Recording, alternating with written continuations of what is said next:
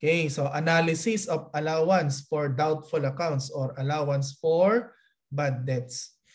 So actually dito, kukumpitin natin 2 years, 2020 and 2021 to determine kung magkano yung decrease.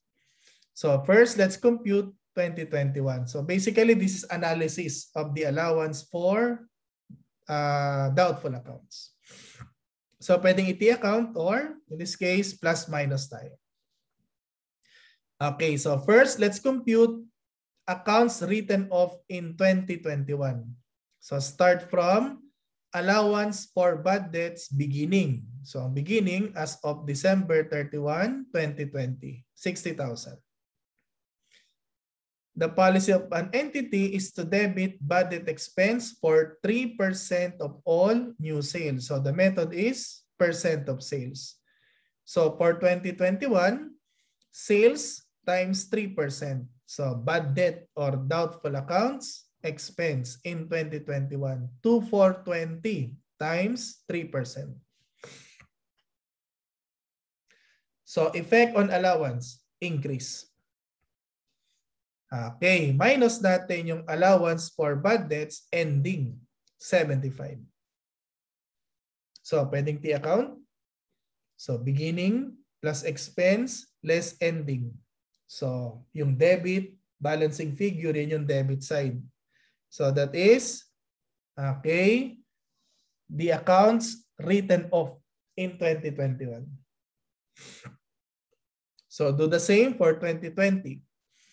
Okay, so start from allowance for bad debts beginning. So beginning of 2020, that's December 31, 19.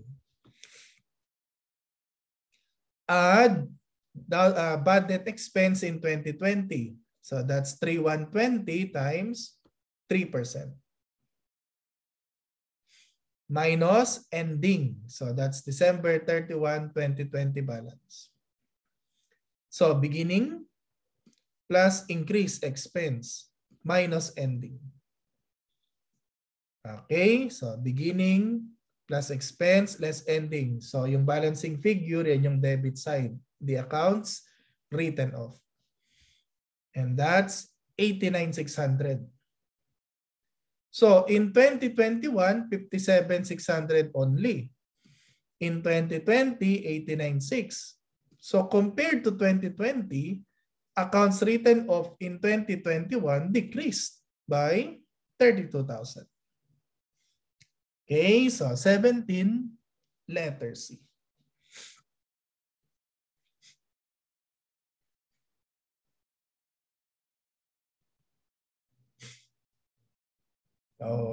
Okay, so by the way in the last examination yan.